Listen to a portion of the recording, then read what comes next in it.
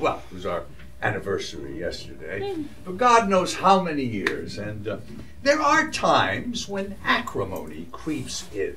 In other words, we drive each other up the wall. But at times like these, I say to myself, Frank, it's better than nothing.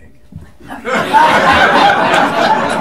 there, I took the liberty of easing the pin on your ball cock. Well, as long as you enjoyed yourself.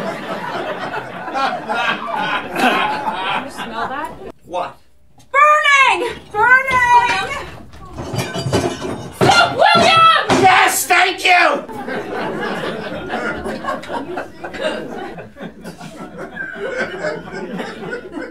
What are you doing?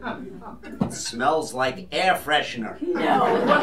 Definitely air freshener. Well, try and eat it. She's gone to a lot of trouble. I hope you enjoy the soup. I stood over it for hours. Put practically everything into it I could lay my hands on. Benjamin helped me with a little.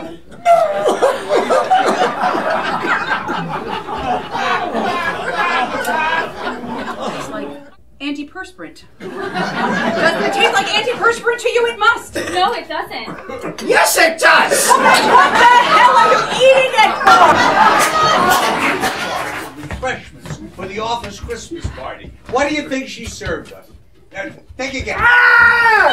Linguine with clams. Is anything the matter? Bob, I don't think... Chairman of the board got it all over his shoes. Bitch! And Mrs. Taylor, who was blind by then herself, she says... Keep away, Bob. I'm warning you. Keep away. She said... Bob, for God's sake! I know what she said. Mrs. Taylor... Terry! Mrs. Taylor said... You're wet. That's so funny! No! You are wet. Oh, dear. There must be a drip. Drip? Darling, you haven't left the shower on again? Of course not. Anyway, he's not standing under the shower. He's under the other place.